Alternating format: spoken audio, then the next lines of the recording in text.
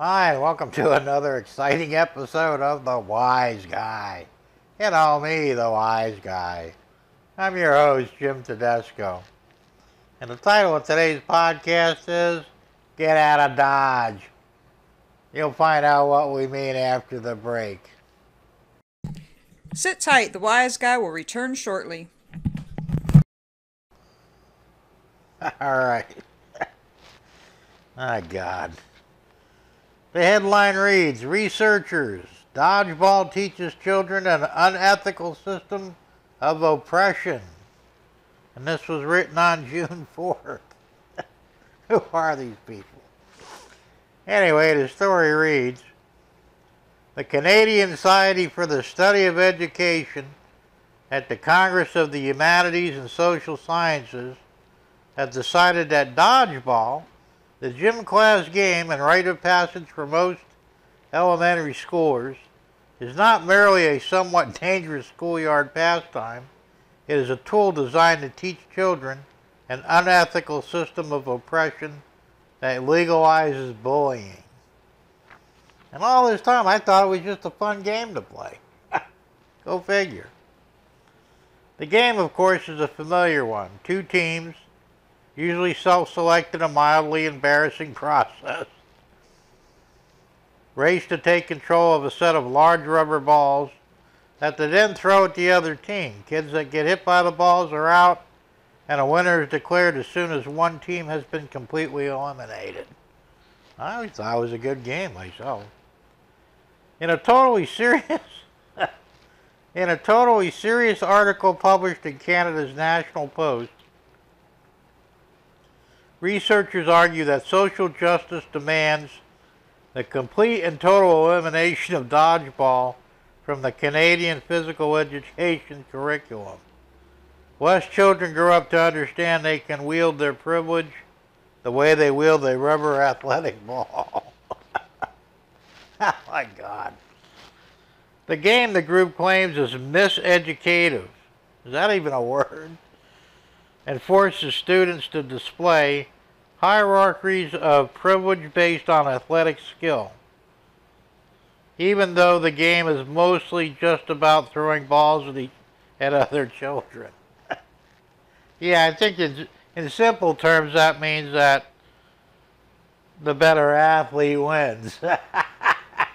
And yeah, we can't have that because you're not allowed to have losers anymore. Dodgeball is not just unhelpful to the development of kind and gentle children who will become decent citizens of a liberal democracy. Well, there you have it. It is actively harmful to this process. The researchers claim, adding that the game at its core is oppressive. Oh man. You know, I thought the Canadians were stupid. Now I'm sure. As we consider the potential of physical education to empower students by engaging them in critical and democratic practices, we conclude that the hidden curriculum offered by dodgeball is antithetical to this project, even when it reflects the choices of the strongest and most agile students, the researchers claim. Ultimately, dodgeball's hidden curriculum reinforces the 5 faces of oppression. They claim, as it encourages the marginalization, powerlessness, and helplessness of those perceived as weak individuals through the exercise of violence and dominance by those who are considered more powerful. Part of the problem, apparently, is that unlike other nursery games and elementary school sports, dodgeball puts the focus on other students. In order to succeed in the game, you have to target other kids and hit them with the ball. When you make humans the target, the researchers say you legalize bullying, because most of the targets are smaller, weaker children. Now let me tell you something I got to interrupt this for a minute. I played dodgeball in grade school, and we actually didn't go for the small, weak kids. We went for the big kids. You wanted to take them out first, and you had a better chance of winning. If you left the strong, bigger kids up, you were going to lose. So this is baloney. okay? I mean, we had a strategy to win. And I wasn't a big kid in school. I was one of the little weaker kids. At least I was perceived to be anyway. And, you know, I was a little faster than the bigger, stronger ones, which was, of course, beneficial in that. So what they're saying here is just total BS. Anyway, back to the reading. If you practice ganging up on people, over time you'll esteem ganging up on people. That doesn't even make sense. One team member told Canadian media, if that's what you want, then dodgeball is an excellent tool to that end. Dodgeball has been a target of social justice warriors before. Schools have been working for years to ban dodgeball from the physical education curriculum for reasons ranging from bullying to athletic capacity, even legal liability. EdUtopia reports that dodgeball, though a much beloved memory for Gen Xers and older millennials, has little value for modern physical education teachers who want to focus more on developing social skills than showcasing athletic prowess. So in other words,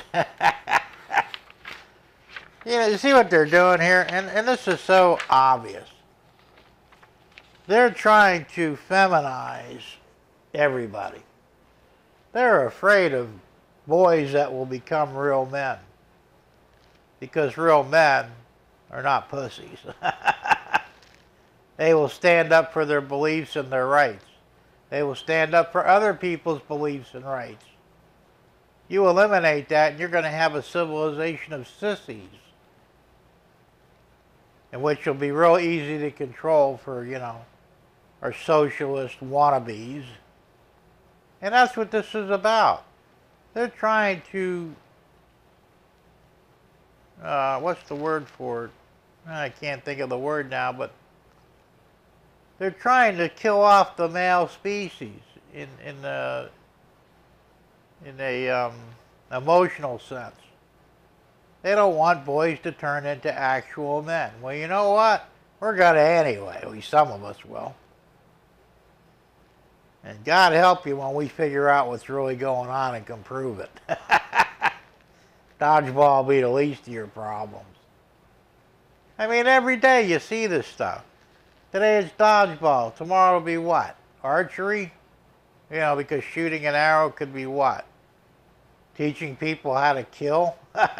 Stealthily? I mean, come on. You know what? Kids do this stuff. They're games. They're fun. They don't see the so-called unwritten picture in it, you know. Dodgeball teaches bullying? On what planet? Only adults would come up with this, because kids aren't thinking, boy, I think I'm going to get up and go to school today and bully somebody with a dodgeball, because that's what I want to be when I grow up, a bully. Yeah, not going to happen. All right? Kids don't think that way. Kids going, hey, dodgeball, yeah, it's dangerous, but it's fun.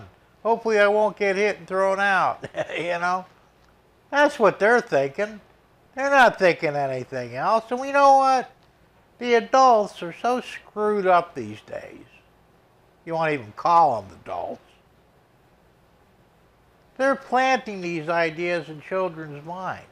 They're ruining our kids. Enough already. You know what? Our what the hell is the word for it? Our civilization, or our whatever, was much better off back when things were dangerous. You know, 60, 70 years ago, we didn't have seatbelts, we didn't have helmets, we didn't have this or that. And kids were kids, kids played, they got hurt, they rebound, we move on. We need to go back to that. Boys were taught to be men. They were taught to be strong and agile, protectors of the lesser. Now we're all equally ridiculous. At least that's what they'd have you believe. Oh, excuse me. Enough already. We got to stop this stuff. These social justice warriors. Ha! They're not social, there's no justice, and they're damn sure not warriors. Not, at least not my no, lack of words today. My definition of a warrior anyway. So with that in mind, you know, be a wise guy. It's good for you, and I'm out.